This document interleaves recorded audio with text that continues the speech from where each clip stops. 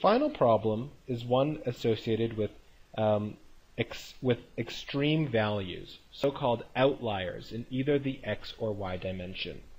And I've got a graph to show you this case. Here's the scatter plot between two variables that are not related to one another. The correlation statistic is very close to 0, meaning that this scatter plot has no relationship, and the p-value of that correlation is 0.4. So it's a highly insignificant correlation, close to 0, not giving us any indication that there's a relationship here. What we do to this scatter plot is we add one new point. And this new point has an extremely large x value and at the same time an extremely large y value. Meanwhile, because there's only one outlying point here, this may move the mean from which was over here. It may move the mean a little bit to say over here. But what we are going to have with this point, let's call this point k, is that the cross product of point k, so xk minus x bar times yk minus y bar, this cross product is going to be really, really positive. So this is going to be a really high positive number. The addition of just this one positive cross product term to the covariance actually drives the correlation from something close to 0 to something close to 0.6. Now all of a sudden, the relationship between x and y, the correlation statistic is telling us that there's an extremely significant positive relationship, a moderate to strong positive relationship. All of that is just being caused by the presence of one single outlier. So when you compute your correlation analysis, it's always a requirement that you visualize the data with a scatter plot simultaneously, because you need to be picking up on things like the presence of outliers, or the presence of nonlinear relationships, or the presence of non-monotonous relationships in order to apply Pearson's correlation statistic confidently.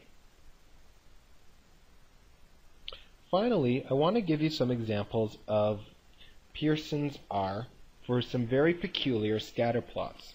In fact, the first two rows aren't peculiar at all. So what we see here is that Pearson's correlation is strongest whenever the scatter plot is as close to a straight line as possible. So here we have so these are different values of Pearson's R.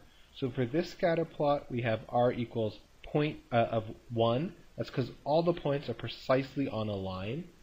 Here we have a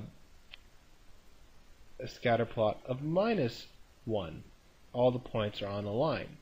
But what I want you to see is that all of the plots in this middle row, all of these plots in here, have Pearson's R equal to 1. Well, except this one over here. So one way to think about this is so long as the scatter plot is along a straight line, it's going to have a Pearson's R of +1 or -1, depending on the slope. But what you mustn't be confused with is the fact that Pearson's R doesn't depend on the slope of this line. So here we see a fairly steep slope, and here we see a fairly flat slope. So long as this fairly flat slope is not equal to 0, so long as it's not a perfectly flat line, then we're going to have Pearson's R equal to 1. It doesn't matter.